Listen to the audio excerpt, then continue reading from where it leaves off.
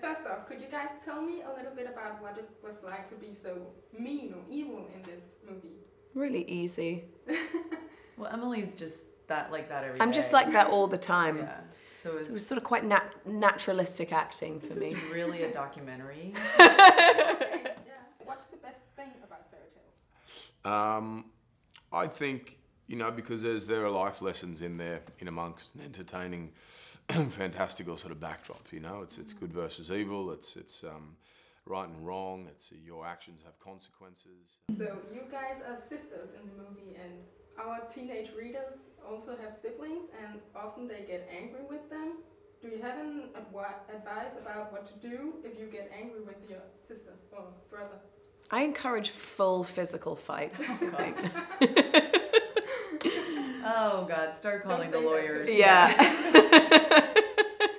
think it's part of life. I was an only child, so I don't really know if I'm of the position to speak as a professional.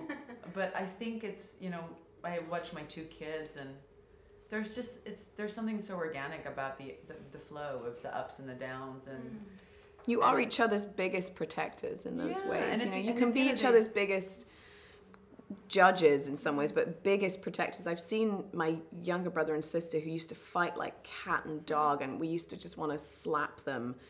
And now they really have each other's back. Like there's a sort of very profound understanding between siblings, you know. And it's also just a moment in time. It's a moment. Who cares? Let it go. I think when you're a teenager, you think it's the end of the world. It's the end of the world, and that this person is just out to get you, and they're just not. And as you get older, and I have such a good bond with my siblings now that it doesn't matter. Who cares? Let it go. That's not what they told me. Could you learn something about the relationship with your brother or sister from this movie?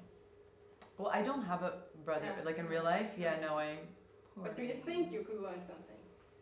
Yeah, no, definitely. I mean, I feel like I have a sisterhood with a lot of my friends, you know, my girlfriends. I feel like I love them like if they were my own sister. And I think, you know, I think for me, I just try to make myself aware every single day, especially the older I get, to really let them know how much I appreciate them. You know, and I think we don't really do that when we're younger. We just kind of take things for granted. And when I think of the gifts that they give me every single day and how my life is so much richer because of these women in my life, and like you said, how they protect you and look after you, and it truly is, you're blessed if you have that in your life. If I say forbidden love, what's the first word that comes to your mind?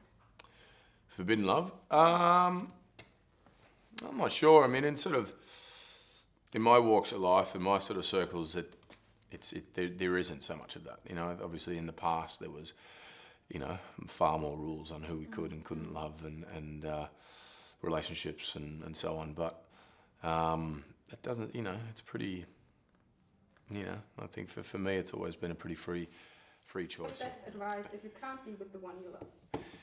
Oh, look, you know, to the teenagers, I'd say don't worry, you've got plenty of time. You know, there's plenty of time for that. I'd say enjoy your life, and it'll come when you least expect it. You know, if you actively seek it out, then yeah, it doesn't often work that way. I don't think it's not like going to the supermarket and picking one. Could you learn something from this film about love?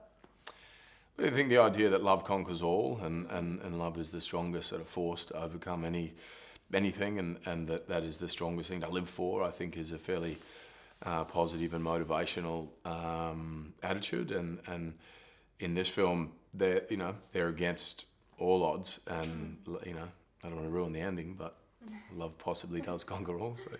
So should you always fight for the person you love, no matter what? I think so. Yeah.